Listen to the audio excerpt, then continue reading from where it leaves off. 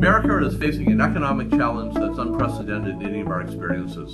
State revenues continue to decline. The challenges to our already fragile and broken mental health systems are all too real. Many states continue to experience deficits and will continue through 2010, into 2011, into 2012. Significant cuts have already been made to basic programs and services. Waiting lists for basic services to persons with serious mental illness of all ages are growing.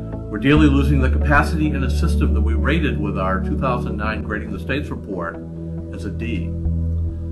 As we move into 2010, we know that despite the efforts of many, the majority of Americans with serious mental illness are still unable to find in their home communities essential treatments and supports that they need. When lawmakers convene in states in January across America, they'll be forced to make very hard choices. In the face of these challenges, it's essential that we work together, that we build powerful coalitions, that work 24/7 to get our message across, that we need mental health systems of care that are accessible, that are flexible, that are integrated and promote continuity of care, and that we pay for those services at work. We've got our work cut out for us.